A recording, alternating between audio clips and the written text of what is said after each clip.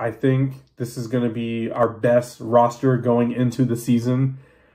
We've never had a roster even close to this talented from day one, able to have a whole offseason training together, able to have a summer, Embiid being able to get that experience at the Olympics, Maxey being able to, stay in the gym and get swole, and then Paul George just putting in work in the offseason in those AJ Johnson videos. So this is really exciting. I think the next best team that we had coming into a season was that first Doc Rivers year, I believe, when we had Danny Green, Seth Curry, and those guys, and we ended up first in the conference that year before we ended up losing to the Hawks and the whole Ben Simmons drama. So this is the best season from day one. I know everyone talks about that Jimmy Butler and Tobias Harris team, but Jimmy didn't get in until about 14 games into the season, so he didn't have a training camp. And then Tobias was basically after the halfway point of the season, we got him. So we kind of had two guys change the whole dynamic of the team mid-season. And people online on Twitter always are like, oh, the Sixers should have won that year. 18-19 was their year. But really, I mean, they had no training camp. I think if you said Jimmy and JJ and Tobias and all those guys were on the team in the preseason and all that, yes, different story. But the fact that those guys came in mid-year and they expected us to beat that talented Raptors team, like, that was a good series. It went to 7, and I think if we would have won in 7, we're winning the whole chip that year. So this is the best roster that we've had coming into the season. I'm excited to see how KJ Martin plays and what we can get for him if he doesn't play too great.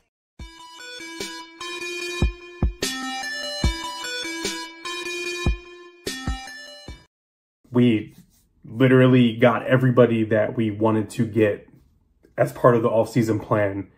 I don't think I imagined that the offseason would go this well. I was expecting maybe we end up with Kentavious Caldwell-Pope, Klay Thompson maybe. Just guys that aren't like the number one or at least a former number one option like Paul George. Not only did we get Paul George, we ended up with Caleb Martin, ended up with Eric Gordon, Reggie Jackson, Kyle Lowry came back. I think we drafted well. Jared McCain, Adem Bona. I think Ricky Council is going to turn into something. Really excited that we brought Kelly Oubre back. It really went almost as perfect as possible. I'd say the one miss was not getting Nicholas Batum back. I think if he came back, I think I would be fairly confident that we would be, in the conference finals.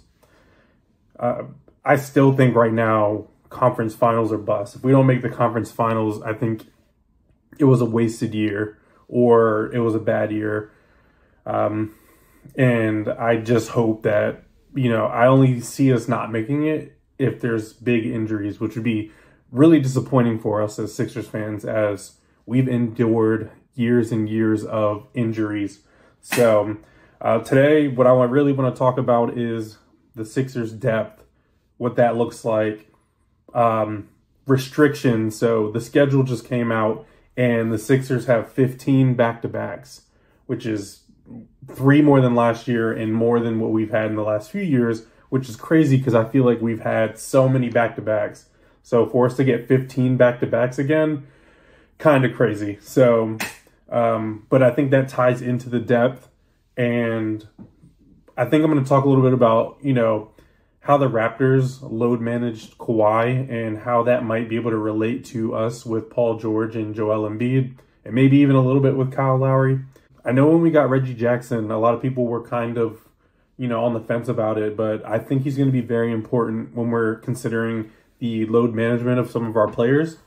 And then talking about what our depth looks like in those games that Embiid and Paul George sit. Those games will be very important to us. And I'm very curious on how the Sixers are exactly going to do it. Are there going to be games that they sit Joel and Paul George at the same time? Are they going to try to stagger when they sit on those back-to-backs? So, like, if we have a game on a Monday and a game on a Tuesday, does Embiid sit on Monday and Paul George sits on Tuesday? Or are they just going to sit them both on Monday if Monday's against, like, an easier team, and then have them both play against a harder team? or vice versa. I know in the past they've tried to play Embiid against easier teams so you can guarantee yourself a victory, and then up against the harder team, they sit Embiid, which frustrates all of us as Sixers fans. But they're trying to secure the wins that they know that they should get. So if they're playing the Hornets, they're going to play Embiid so we make sure that we beat the Hornets.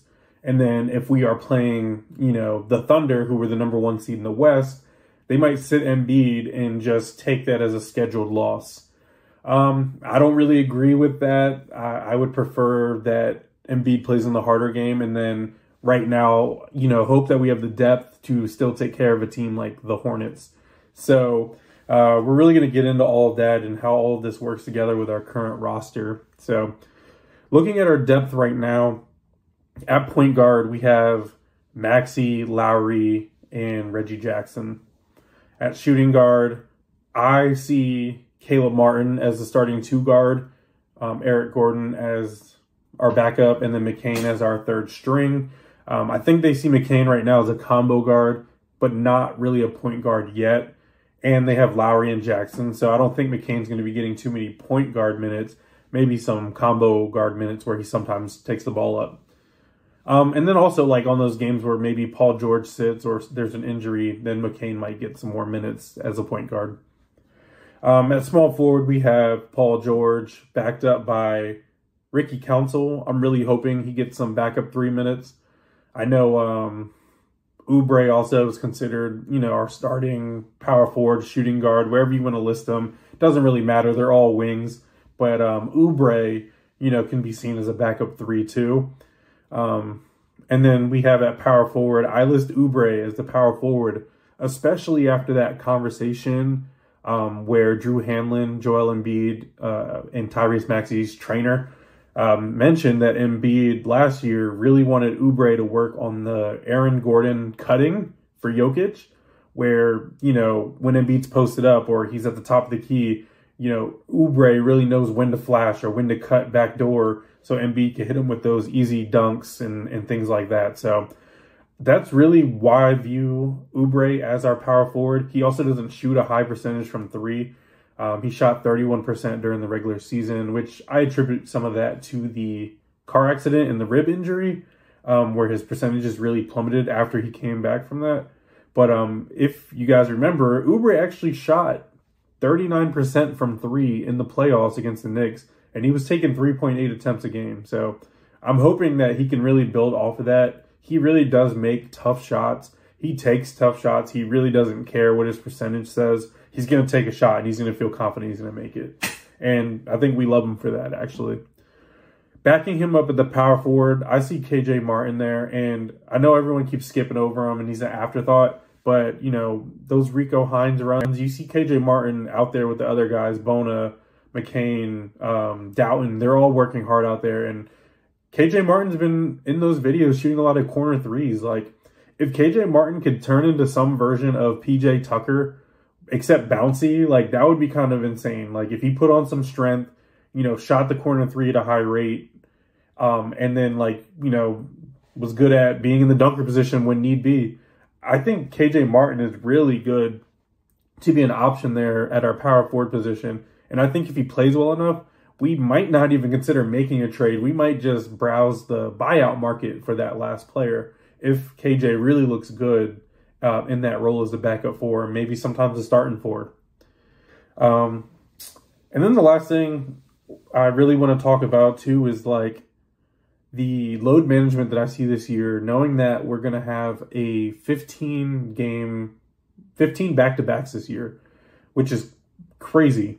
So I think that Embiid and Paul George are both going to go for 65 games because obviously they want to get awards. They both want to be All-NBA. They both want to add to their legacy as they want to be All-Defense. I know Embiid really still wants to be All-Defensive player.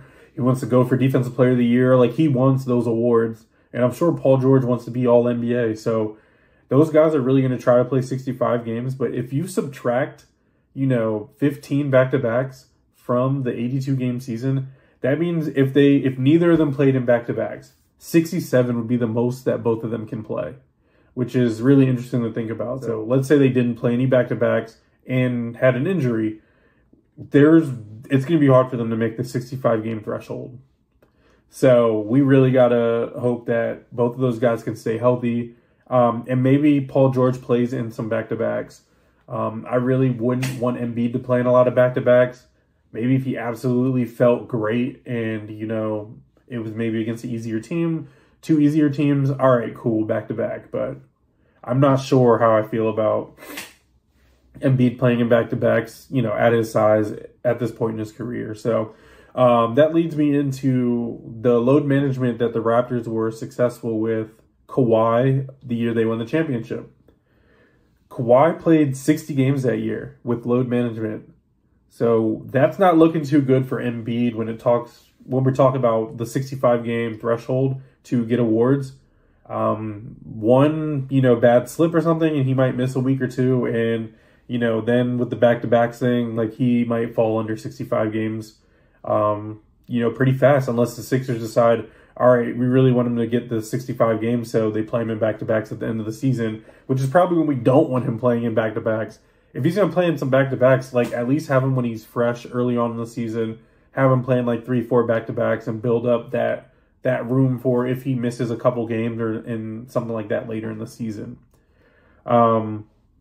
Embiid's best seasons, which were 2017, 2018, 2021, and 2022. He played 63, 64, 68, and 66 games. Those are his best seasons. He was playing those many games. So he's only made the 65-game threshold, if that was a thing beforehand, twice. So that, even though in 21 and 22 he played 68 and 66 games, he only played 39 last year. So it's going to be really hard for him to play 65 games. But, hopefully with Paul George and Maxey stepping up, Embiid will not feel the need to have to do so much on offense. And maybe he can, not have the usage rate that he's had in the past.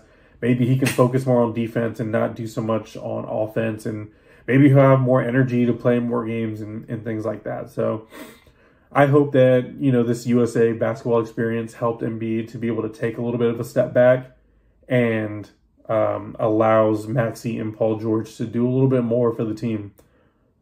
Paul George also has an injury history. Since he had that really gruesome injury, he played 81 games after he came back from that, then 75, 79, 77. Then it was in 2019 when he first got to the Clippers where he only played 48 games, and then 54, and then 31, and then 56. But then last year he actually had a good year where he played 74 games and played in the playoffs. So, I guess you could say hopefully he's on the back up, taking a step back to Kawhi last year. He was able to manage 74 games. So hopefully this year with some load management, he can still reach like 70 games. And then about Reggie Jackson, I just think his importance is really in those games that we're not going to have Paul George. So we're going to need him to score 9 to 13 points maybe, come in, be a spark, kind of in that campaign role. He's going to be playing a lot of minutes in those games. Maybe some games where Lowry's playing low minutes, or maybe Lowry played 32 minutes the night before. I don't want Lowry to play another game after doing that. I mean, he's almost 40 now, so those games are really going to be Reggie's games to be our backup point guard, and he's really going to, be able to get a bucket for us without Paul George. Obviously, when he has Caleb Martin and Kelly Oubre and Embiid and Maxey, he'll be able to fit in right there and get some buckets for us. Our roster, I think, when we sit Embiid, is really not going to look too different. I think when on those games, all you're going to do is get an uptick in Andre Drummond minutes. And then obviously Adem Bona is going to be playing a lot more minutes in those games, maybe like, 15 minutes in those games to give Drummond some breathers. We might need a little bit more offensive creation without Embiid, so maybe Reggie gets an uptick in minutes in those games where we don't have Embiid. I think definitely when Paul George sits, Reggie Jackson's going to get a lot more minutes in those games. And I don't know what the lineup's going to look like without Paul George. In those games that he sits, I think it's really going to be matchup based and who we're going against, because you're going to have Maxey, Martin, Oubre, Embiid, but that fifth person could be KJ Martin. Maybe it's Reggie Jackson in the starting lineup for those games without Paul George. Maybe we, stick someone else out there, like maybe we put Oubre on the bench and start Council, or maybe Council is, our backup three, and maybe he slides into the starting lineup for those games. Who knows? I think they have a lot of ways it can go when Paul George sits. And then obviously when Kyle Lowry sits, if we manage him a little bit more, you're going to get a lot of Reggie Jackson minutes. So I'm really excited to start making these videos and hope that you guys follow along, subscribe, and tag in. And follow my Twitter, ClutchChris76. I'm always tweeting. Got some good tweets out there, and hoping to find some other Sixers fans out there that are just as crazy as I am. All right, y'all. Have a good one.